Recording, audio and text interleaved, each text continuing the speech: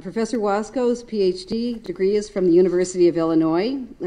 She's been a faculty member at Oregon for 23 years, both in telecommunications and film and in journalism and communication. As most of you know, she has an international reputation for her scholarship on the political economy of media with a focus on film and on issues related to democracy and media. She has authored or co-authored or edited or co-edited 18 books, including, for instance, Understanding Disney, The Manufacture of Fantasy, and How Hollywood Works. She has also advised and taught countless graduate students, many of whom are in the audience today. I note that Professor Wasco's accomplishments were recently honored in two significant ways. She was selected to give the keynote address at a University of Illinois doctoral alumni reunion. And just a couple weeks ago, the Office of the Vice President for Research selected her as a winner of a prestigious 2010 Research Innovation Award, along with two others on our faculty.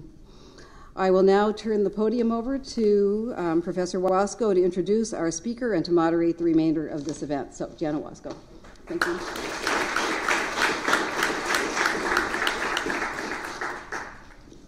I've never had such an elaborate introduction to be an introducer, or as an introducer. But anyway,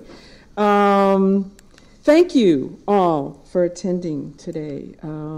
It's really a pleasure to welcome you here and also to welcome Professor Murdock to the University of Oregon School of Journalism and Communication. And it's a pleasure to introduce his presentation tonight, this afternoon, maybe. But I wonder, I'm thinking about this, just think about it. I came all the way from Britain. Was it really necessary to bring him all this way to endure all this weather? Of course, he's used to it. And to meet with us here tonight. After all, can't we find out quite a lot about him, his ideas, so forth, through a lot of his work, his publications, his writing? Many of you are familiar with it.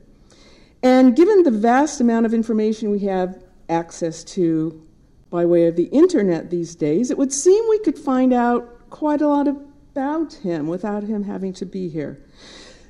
What can we find out about Professor Murdock on the internet?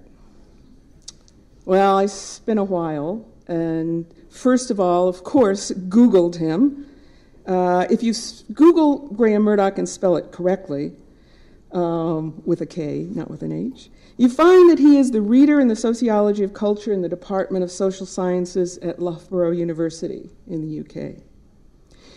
You can find that before moving to Loughborough, he taught at the University of Leicester, where he was a leading member of the Pioneering Center for Mass Communication Research. You can find a description of him that says he has written widely on the social and cultural organization and impacts of established and emerging media, as well as on the press and television coverage of terrorism, riots, and other political events, as well as on the future of broadcasting. We could go on and on and on. In fact, it's surprising. His work is quite vast and varied, but he's probably still best known for his work on the critical political economy of communication. Well, go to another site on the internet, Amazon.com, and you find that he's written, co-written, or edited at least 11 books. There are more, I'm sure, but they include, we really need to shorten this, so I won't read all of them, but most recently, The Media in the Age of Marketization, one of my favorites, Television Across Europe, Researching Communications, A Practical Guide to Methods in Media and Cultural Analysis, and so forth. If you dig deeper, you'd find that he's contributed numerous papers, articles, chapters to a wide range of journals and book collections. If you really keep digging, you can get a sense of his international activities and reputation. First of all, his work has been translated into, somewhere I saw, the number of 19 languages. He's currently an external professor at the Institute of Mass Communication at the University of Bergen in Norway. He's been visiting professor at UC San Diego, Free University of Brussels, and Stockholm University. He's also, you can find on the internet, former head of the political economy section of the International Association of Media and Communication Research. Well, as I looked further, I thought, well, I wonder if he has a Wikipedia page. Not yet. But I did find him on Facebook. And some interesting details come out there. He's educated at Shooters Hill Grammar School, London School of Economics, and Sussex University. His birthday was last Saturday. He received numerous birthday greetings on his Facebook site, many of them from people all over the world. There's also on his site evidence of his extensive international travels, including some stunning photos from China, which are just really impressive, as well as photos of him giving hints of his predilection towards rather colorful suits and ties. Can we find other images of Professor Murdock? Perhaps some moving images? I thought, well, okay, well, let's see if is he on YouTube. Well, there was a Graham Murdock video on YouTube. It's called Plans for the Night. Quote, Dan and Graham try to decide what the hell to do on a boring Saturday night at Atco, New Jersey. It's Dan Borelli and Graham Murdock, Plans for the Night. Didn't look like you, so I'm thinking you're not on YouTube. I did actually find, though, a lecture they had done, I believe, at the University in Mexico on Google video. So, okay, so you can actually get a lecture online from Professor Murdock. Isn't this enough? I mean, we have a lot of information about him already from these sources. But I hope that you will agree with me that it is an advantage to actually meet him face to face here tonight, as he shares with us his analysis of the current state of the internet and the return of the gift economy.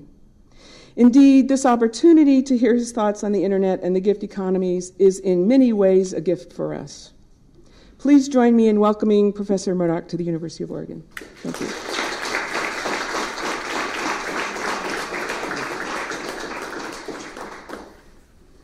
Well, I apologize, I was supposed to press that. that's going to be a very hard act to follow. I scarcely recognize the person described in that immensely generous welcome. I would like to thank everybody here who's made this lecture possible, and to say that it's a great honor to be asked to give the inaugural lecture in this series. This is a moment in history where communications is more central to the ways we live than perhaps it's ever been. And it's a moment in history where the communication system is undergoing rapid and far-reaching changes, many of which we can only glimpse at this moment in time.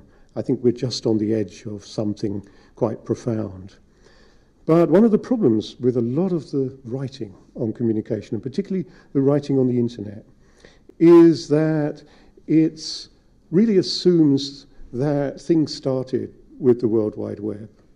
I want to argue that to understand what situation we find ourselves in now, we have to retrieve some history, because I want to argue that the internet is a site of struggle between different principles of communication and what I will call different moral economies,